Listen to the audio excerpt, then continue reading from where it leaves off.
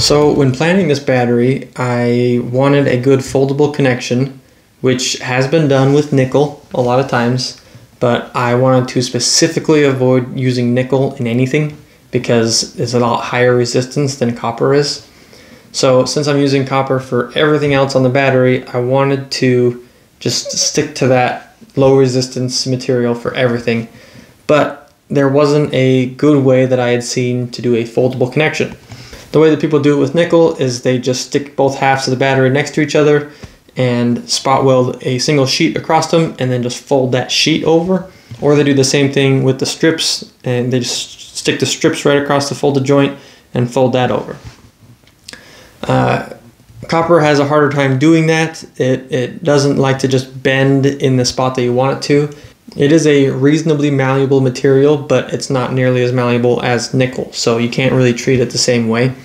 So I kind of ruled out the option of folding the sheet because that would put way too much stress on my battery cells, the connections that I welded to them. So I came up with this. This is two separate copper sheets that have copper braid soldered between them.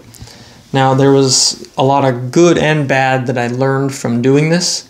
I think this is something that we can keep doing and have a lot of good success with, but there is some key points that I need to make sure get across.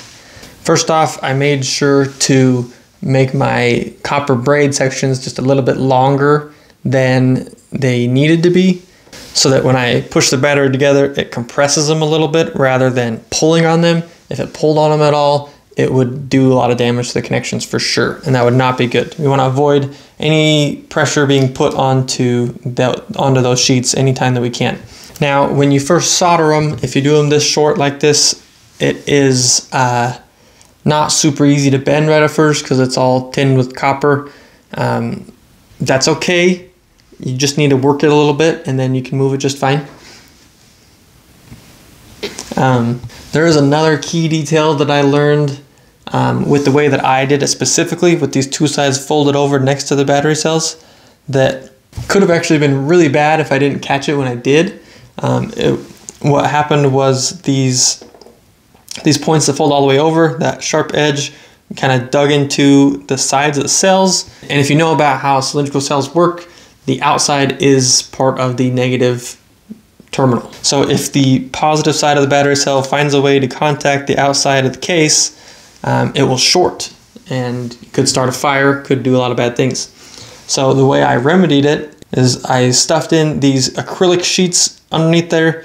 It's fairly thick acrylic and it definitely won't be rubbing through it. It's really solid now. There's no way that can be touching the sides through that acrylic. But I noticed it because when I went to go spot weld these two halves of the battery together, I saw a little spark, and actually like 2 or 3 little sparks, and I couldn't figure out why.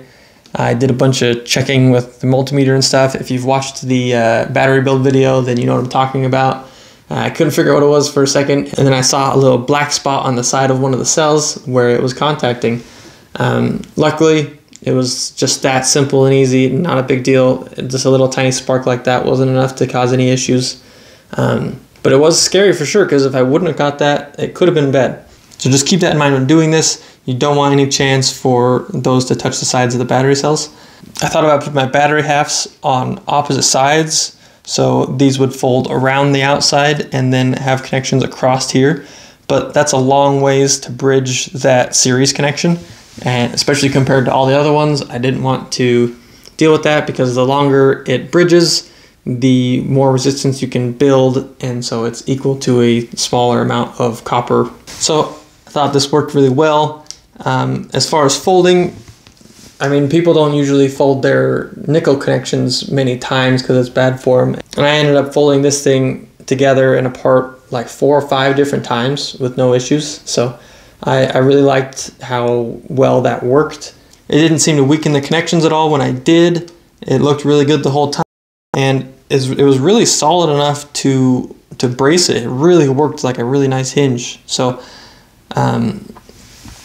plus, if you've done it with nickel before and you fold it in half, pretty much any sheet, when you fold it in half and then fold it back open, it doesn't just fold back out straight.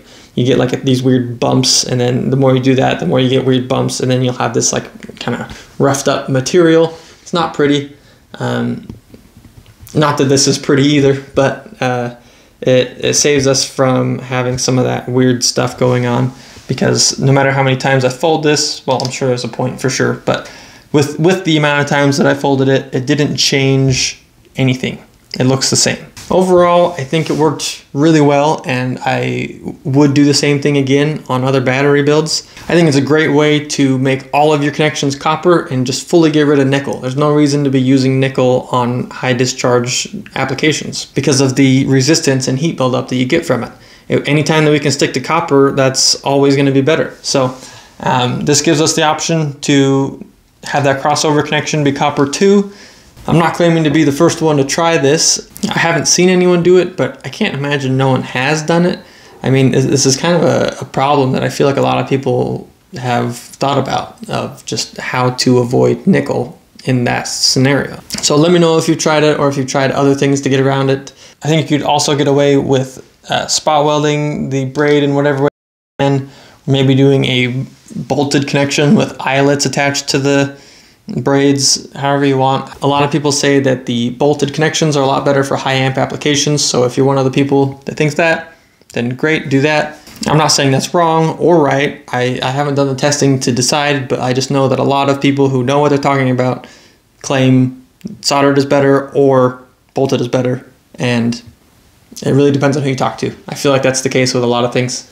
You could definitely have success with either. I know that much. So if you haven't caught the rest of this build, the build video went into all of the details about this battery build, and I have another video about what you need to know to build your own.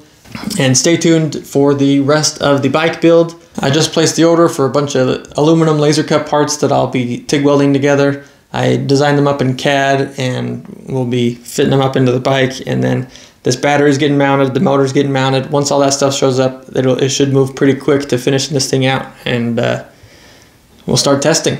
So thanks for watching, and we'll catch you in the next one.